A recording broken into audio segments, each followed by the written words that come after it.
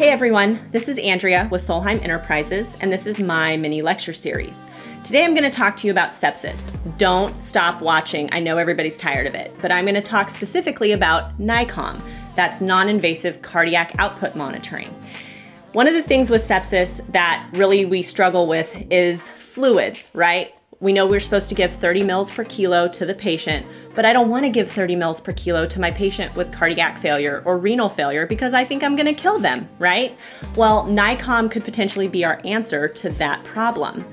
What NICOM does is it uses non-invasive technology to assess stroke volume. So basically you do a trial run and you see what your patient's baseline is, and then you give them a fluid bolus or you reposition their legs and you see if there's a change in stroke volume. If there's a change of more than 10%, your patient needs more fluids.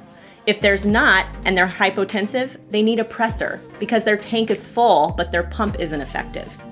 So think about the implications with this. Number one, I can prevent my renal patients and my cardiac patients from getting too much fluid. Number two, I can maybe prevent them from needing an invasive procedure. They don't necessarily need that central line for CVP monitoring or that pulmonary wedge pressure.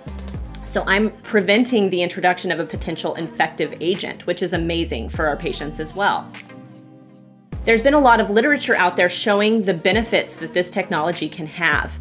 It has shown that it can reduce IV fluid administration by up to 3 liters. It can decrease a patient's ICU length of stay. It can decrease the length of time on vasopressors.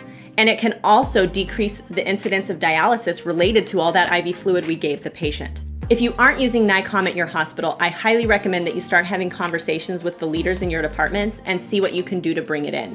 If you are, I would love for you to share a comment about how you're using it and any changes that you've seen in your practice because of its presence. So that's just a little snippet about NICOM and how it can help guide our care in sepsis. Please stay tuned for more lectures.